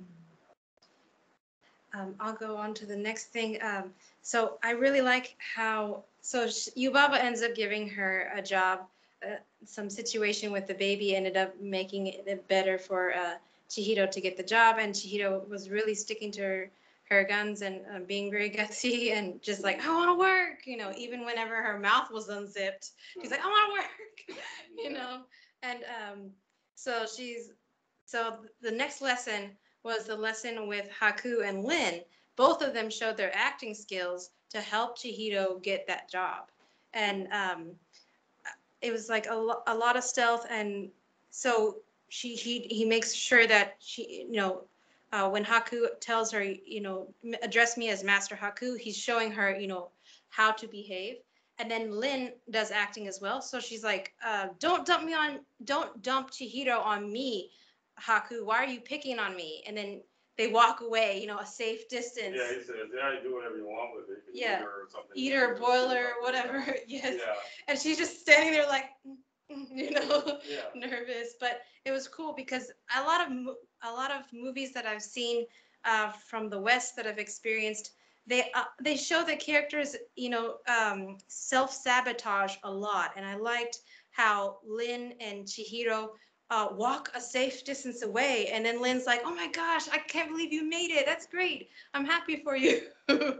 Yeah, it makes sense. Well, so like the historian, you know, had thought to it, you know, and I know what you're talking about, some of these really weak scripts that they, you know, that come out of Hollywood or whatever, Mm-hmm. and the person is doing something that you would never do. You know, like, okay, we're going to celebrate. Let's celebrate when we're far away from, The from battlefield. Lowe's, yeah, from the battlefield, or you know, they stop and says, "We're just, you know, let's hug."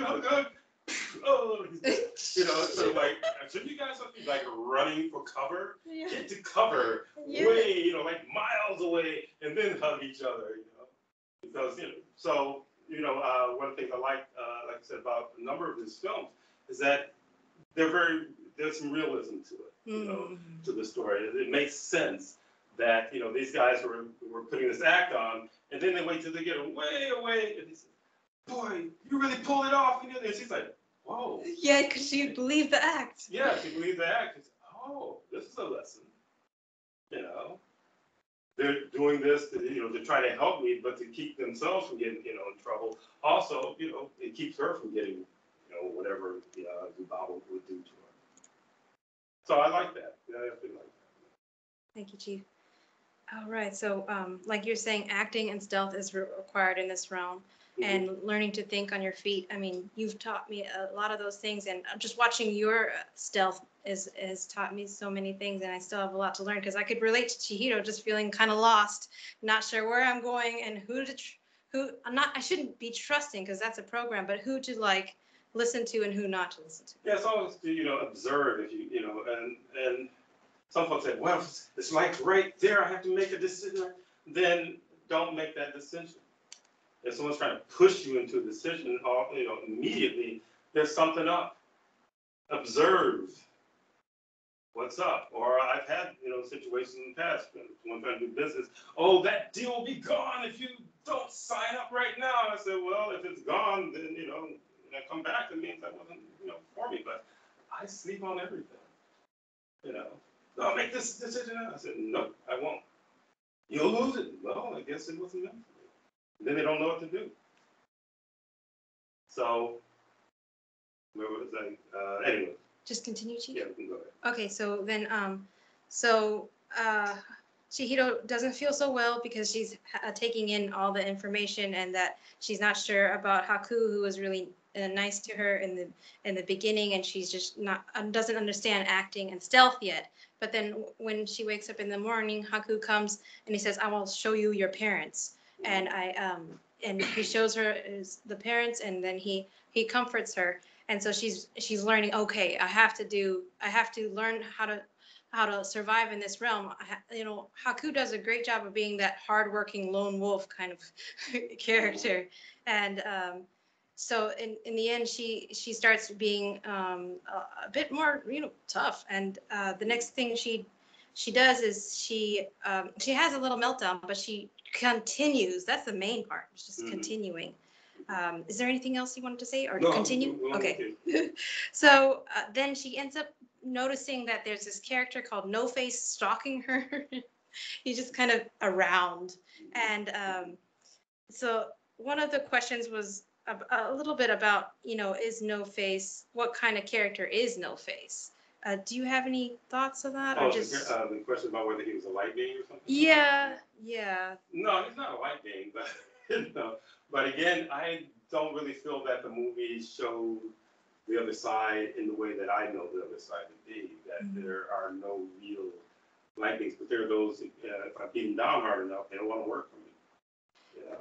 But as far as that having that empathy, they see that, wow, this kid's really, whatever about her, and they have, they feel empathy towards her. Dollface, his had to do with wanting to possess her. He was lonely. She acknowledged him. It's like there are individuals who are really, really damaged, and people don't show them any attention. And then some person who's, much more, I say, a nicer person,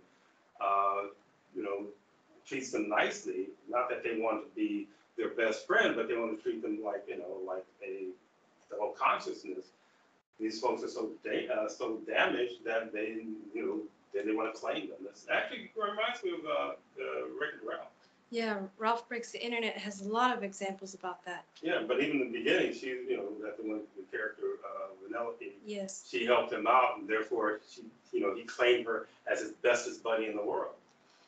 Some people are only they are only familiar with that kind of so-called affection, because some people think that if someone wants to own them or control them, that's caring, when it's not. It's damaging. It's confusing. It depends on the person, because there are individuals that don't want, like I'm one of those.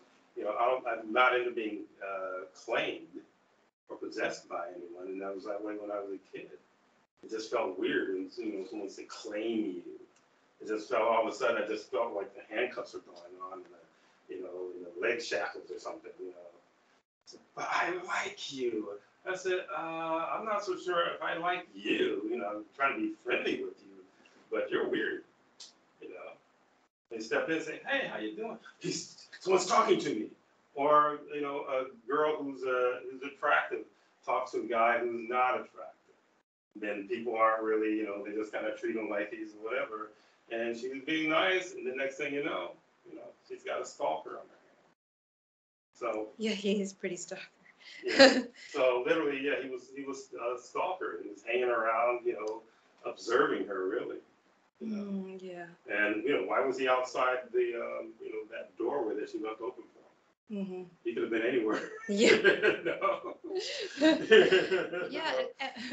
When I look on, go ahead. No face stalker this. Yes, stalker this. And then whenever I looked online, there was all these pictures, like romantic drawings of drawing Chihiro and No Face, like he's a humanoid. I'm like, he's a controlling guy. That's like, I'm sorry. He's literally off his. He's off his nuts. Yeah, literally. Yeah, I mean, because they show him like he's like eating people, and he's like, yay me! Look at all this food everywhere. I am a deity now, and like all these people lined up. He said like plenty of butt to kiss. So yeah, right, that song the song that was actually I like that. The song was fitting, anyways.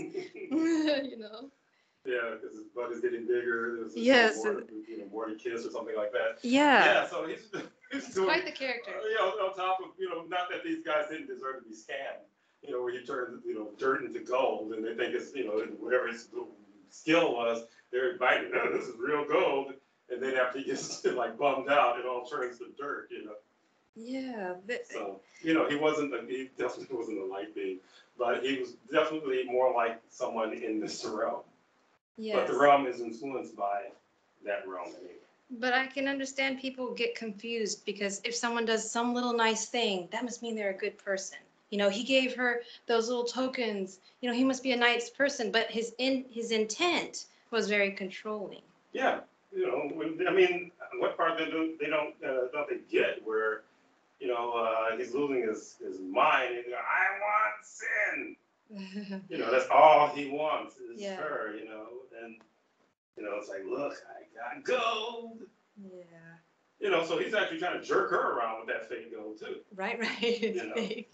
So No, anyway, that's so true. beating up with No, I mean, like, because it's good to separate ourselves from questions that we ask and actually just get the information, learn something from it. Because she could have just got offended by the roughness of the character, Haku or Lin or even Kamaji and learned nothing. But instead, she took the lesson and matured herself. Well, they had to leave her on her own to do her own devices too at times. So you're gonna have to sink or swim, kid. When when she went up to Yubaba, she had to do Lynn it alone. didn't know. She said, "You pulled it off. That piece of work." So Yes. Yeah. Yes, it was very cool. But to tell you the truth, I don't know why they would have no face. Haku was the one who really, came through for her from the very start, and then Lynn. And even, the boiler room guy, even though he's, guilty of, trapping consciousness himself. Go ahead, Chief. But, he was supportive as far as. I mean, I think that, like you said, that the true nature of Supreme Consciousness Universe is respect and consideration for other consciousness. But in this realm, it's so twisted that they don't know what respect and consideration even looks like, what it feels like, what is any sense of it. Because I actually had to come to you, Chief, to ask you, like, what am I being respectful or considerate? What does it look like? How do I be? How do I be? Excuse me. And just people, their skewed view of this fucking word love, and the skewed view of affection, their skewed view of parental units, their skewed view of friends, their skewed view of themselves. They don't know how to respect and consider themselves, so how can they get that from someone else? Sorry. Yeah. So again, if you don't like yourself, you can't expect anyone else to like you. And also, if you don't understand what consideration is, if you don't like yourself, you probably don't understand, or you're having a hard time understanding what consideration is, respect and consideration. Again, if you don't respect and have consideration for yourself, you may take somebody's really twisted way of supposedly showing consideration as something genuine. That's why we talk about the loaded words like love. And there's still, to this day, no clear definition other than I really, really like you or something. So if someone wants to leave someone after they've been abusive, they say, "But I love you." They say, "Why do you think I really, really like you? Why are you leaving?" But they, throw this amorphous word "love" in there that define that other than a word that's used to manipulate mostly. So say, "Yeah, I love peace," which means I really, really like peace. I get it. So, I love this music. Yeah, I really, really like this music. Or so it's like, I love. If you're saying, if it wasn't something that was manipulative, and they're saying, "I love my children," it's still a little shaky because there's times you don't like your children. Take it from me. And any parent who says that they always like their children, give me a break. So just observe them as little beings, and hopefully you can try to steer them in a way where they don't, blow themselves up with everyone else. So they said, "But I love you." I mean, we had clients that would talk about that. The parental unit would say, "I love you," like that, with an angry face. Yeah. So I said, "Well, I have respect and consideration for you. It's plain and simple." Yes. I don't think you should. I love you. Do you have respect and consideration for me? Yeah, I do. Okay, then we're good. You don't have to use that word. Like you said, sometimes they have so little respect and consideration for themselves that they won't leave someone who's using manipulative love or control, like the No Face character. They thought it was like a cool, idea for a boyfriend. I'm like, wow, Yeah, it was damaged, women who will send love letters to mass murderers. They do. I didn't know. Which tells you something really, this is a realm that's just designed to drive everyone insane, seriously. So, you wonder why people have such weird leanings. It's like, it's by design. You're breathing and smelling that stuff, eating it, Yeah. drinking it. Right. Yeah. Like, you were saying eating other people's food, you're eating their dislike for themselves, would you say? Yeah, so their stress, their, Yeah.